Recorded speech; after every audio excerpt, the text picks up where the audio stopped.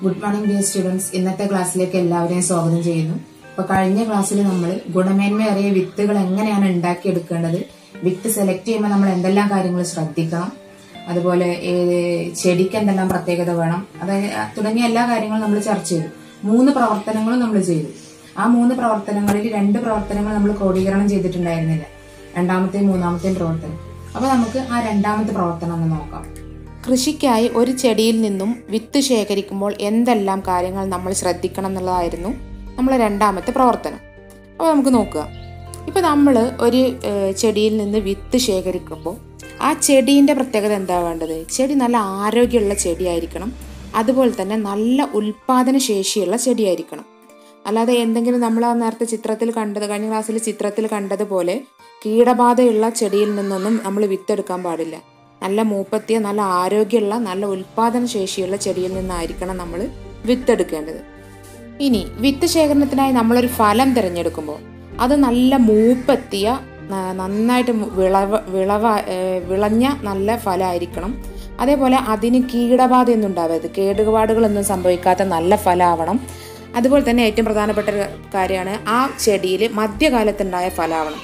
ചെടിയിൽ ആദ്യം ഉണ്ടായ ഫലം അല്ലെങ്കിൽ ചെടി നശിക്കാൻ കാലത്തുണ്ടായ ഫലം ആവരുത്, ഒരു ഇടക്കാലത്തുണ്ടായ ഫലമായിരിക്കണം അത്.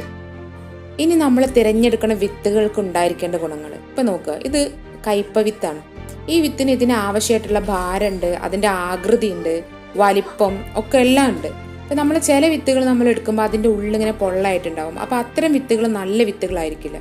അപ്പോൾ വിത്ത് തിരഞ്ഞെടുക്കുമ്പോൾ ഉണ്ടാവേണ്ട പ്രധാനപ്പെട്ട ഗുണങ്ങളാണ് ആ വിത്ത് മൂപ്പെത്തിയ വിത്തായിരിക്കണം, അതിന് ശരിയായ വലിപ്പവും നിറവും ആകൃതിയും ഭാരവും ഒക്കെ തന്നെ ഉണ്ടായിരിക്കണം.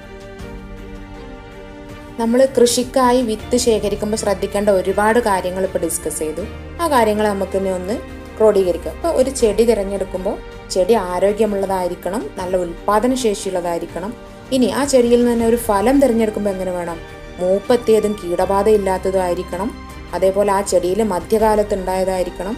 ഇനി വിത്ത് സെലക്ട് ചെയ്യുകയാണെങ്കിൽ മൂപ്പെത്തിയ വിത്ത് വേണം, ശരിയായ വലിപ്പം, നിറം, ആകൃതി, ഭാരം എന്നിവയൊക്കെ ഉള്ളതായിരിക്കണം. അപ്പോൾ നിങ്ങൾ നോട്ട്ബുക്കിൽ ഈ ഒരു ചിത്രം ഇതുപോലെ വരച്ചിട്ട് ഇത് എഴുതി ക്രോഡീകരണമായിട്ട് ആ രണ്ടാമത്തെ പ്രവർത്തനത്തിൻ്റെ താഴെ ചെയ്തു വെക്കുക. ഓക്കെ. ഇനി നമുക്ക് കഴിഞ്ഞ ക്ലാസ്സിലെ 3ാമത്തെ പ്രവർത്തനം നോക്കാം. വെണ്ട, തക്കാളി, കപ്പ, ചീര, മധുരക്കിഴങ്ങ് എന്നിവയുടെയൊക്കെ വിത്ത് ശേഖരണ രീതി, സൂക്ഷിക്കുന്ന രീതി, കൃഷി രീതി ഇവയൊക്കെ എങ്ങനെയെന്ന് കണ്ടെത്തി നിങ്ങളെ ശാസ്ത്ര പുസ്തകത്തിൽ രേഖപ്പെടുത്തുക എന്നുള്ളതായിരുന്നു നമ്മളെ പ്രവർത്തനം, അല്ലേ? ഇതിൻ്റെ ക്രോഡീകരണം എല്ലാവരും നല്ല രീതിയിൽ തന്നെ എഴുതിയിട്ടുണ്ട്. എന്നാലും നമുക്ക് പറയാം, വെണ്ടയാണെങ്കിൽ എന്താ ചെയ്യുക? വെണ്ട നല്ല മൂത്ത വെണ്ട ഉണങ്ങി കഴിഞ്ഞിട്ട് നമ്മൾ അതിൻ്റെ ഉള്ളിൽ നിന്ന് വിത്തെടുക്കുകയാണ് ചെയ്യുന്നത്. തക്കാളി ആണെങ്കിൽ നമുക്ക് പച്ച തക്കാളിയിൽ നിന്ന് തന്നെ വിത്തെടുക്കാം. കപ്പയാണെങ്കിൽ എന്ത് ചെയ്യും? അതിൻ്റെ ആ തണ്ട് മുറിച്ച് നടണം. മധുരക്കിഴങ്ങും അതേപോലെ വള്ളി മുറിച്ച് നടണം. ചീരയാണെങ്കിൽ അതിൻ്റെ പൂവിൽ നിന്ന് വിത്തെടുക്കും, അല്ലേ? നല്ല ഗുണമേന്മയേറിയ വിത്തുകൾ തിരഞ്ഞെടുക്കുന്നതിനുള്ള ഒരുപാട് മാനദണ്ഡങ്ങൾ ഇപ്പൊ നമ്മൾ പറഞ്ഞു. ഇനി നമുക്ക് കുറച്ച് വിത്തുകളൊന്ന് കണ്ടു നോക്കാം. കുറച്ച് വെണ്ട, പയറ്, വെള്ളരി എന്നിവയുടെയൊക്കെ വിത്തുകളാണ് ഈ കാണുന്നത്. അപ്പോൾ ഈ പയറിൻ്റെ വിത്ത് നോക്കൂ. ഇതിൽ നമുക്ക് ഓരോ വിത്തുകൾ കയ്യിലെടുത്തിട്ട് അത് പരിശോധിക്കാനായിട്ട് പറ്റും. അതായത് നല്ല വിത്താണോ, ഗുണമേന്മ ഉള്ളതാണോ അല്ലാത്തതാണോ നമുക്ക് നോക്കാം. അപ്പം അങ്ങനെ നമുക്ക് നല്ലത് മാത്രം സെലക്ട് ചെയ്തിട്ട് അത് കുഴിച്ചിട്ട് അങ്ങനെ ചെടിയാക്കി വളർത്തിയെടുക്കാൻ വേണ്ടിയിട്ട് പറ്റും. എന്നാൽ അതേസമയം ചീരവിത്തിൻ്റെ കാര്യം അങ്ങനെയാണോ? ഇത് നോക്ക്, കുറച്ച് ചീരവിത്തുകളാണ്. ഈ ചീരവിത്തിൽ നമുക്ക് ഓരോന്നിനെ സെലക്ട് ചെയ്ത് അത് ഗുണമേന്മയുള്ളതാണോ അല്ലേ എന്ന് നോക്കിയെടുക്കുക എന്ന് പറഞ്ഞാൽ അത് നടക്കാത്ത കാര്യമാണ്. അപ്പോൾ നമ്മൾ ഇത്തരം വിത്തുകളുടെ കാര്യത്തിൽ എന്ത് ചെയ്യും? ഈ വിത്തുകൾ നമ്മൾ മണ്ണിൽ പാകി മുളപ്പിക്കും. മുളച്ചതിന് ശേഷം നല്ല ആരോഗ്യമുള്ള തൈകൾ നമ്മൾ പറിച്ചെടുത്തിട്ട് അത് പിന്നീട് അത് നടും. ഇതുപോലെ ഈ ചീരേൻ്റെ അതേപോലെ തന്നെയാണ് നമ്മൾ തക്കാളിൻ്റെയും വഴുതനേൻ്റെ ഒക്കെ വിത്തിൻ്റെ കാര്യം വരുന്നത്. അതൊക്കെ നമ്മൾ വിത്ത് പാകി മുളപ്പിച്ച് തൈകൾ പറിച്ച് നടുന്ന രീതിയിലുള്ള തൈകളാണ്. അപ്പോൾ നമുക്ക് നമ്മുടെ 4ാമത്തെ പ്രവർത്തനമായിട്ട് ഇത്തരത്തിലുള്ള കുറച്ചുകൂടി ചെടികൾ കണ്ടുപിടിക്കാം. 4ാമത്തെ പ്രവർത്തനം എഴുതിയെടുക്കുക. തൈകൾ പറിച്ച് നട്ടും അല്ലാതെയും ചെയ്യുന്ന കൃഷികൾക്ക് കൂടുതൽ ഉദാഹരണങ്ങൾ കണ്ടെത്തി എഴുതുക. ഇതിൻ്റെ ആൻസർ എഴുതുമ്പോൾ തൈകൾ പറിച്ച് നടുന്നവ, അല്ലാത്തവ എന്നിങ്ങനെ 2 കോളങ്ങളിലാക്കിയിട്ട് ആ 2 കോളത്തിൽ അതിന് കൂടുതൽ ഉദാഹരണങ്ങൾ കണ്ടെത്തി എഴുതുക. ഇപ്പൊ നമ്മൾ ഒരുപാട് ചെടികളുടെ അല്ലെങ്കിൽ ഒരുപാട് കൃഷികൾക്ക് വേണ്ടി വിത്ത് ഉണ്ടാക്കുന്നത് എങ്ങനെയാന്നുള്ളത് പറഞ്ഞു കഴിഞ്ഞു. അതായത് ഇപ്പൊ നമ്മൾ കപ്പ, മധുരക്കിഴങ്ങ്, വെണ്ട, ചീര, പയർ, ഇങ്ങനെ ഒരുപാട് കാര്യങ്ങളുടെ വിത്ത് ഉണ്ടാക്കുന്നത് എങ്ങനെയാണെന്ന് നമ്മൾ പറഞ്ഞു കഴിഞ്ഞു.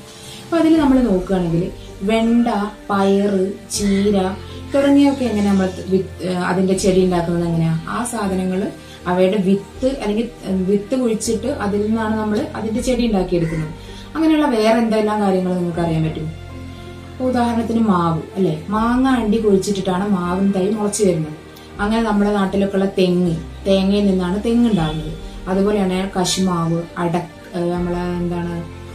അടക്ക മുളപ്പിച്ചിട്ടാണ് നമ്മളെ കവുങ്ങ് ഉണ്ടാക്കുന്നത്. ഇങ്ങനെ ഒരുപാട് കാര്യങ്ങൾ വിത്തുകൾ നട്ട് അതിൽ നിന്ന് അത് മുളച്ച് വന്ന് തൈകൾ ഉണ്ടായിട്ടാണ് ആ ചെടിയായിട്ടും മരമായിട്ട് മാറുന്നത്.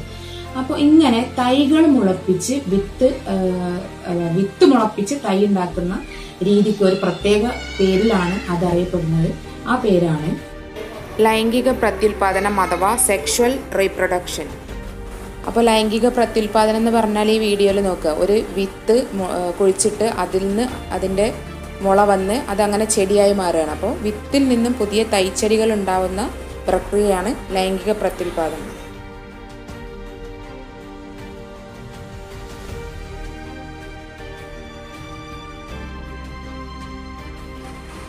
എന്നാൽ ഉരുളക്കിഴങ്ങിൻ്റെ അവസ്ഥ നോക്കാം. ഈ വീഡിയോയിൽ ശ്രദ്ധിക്കും.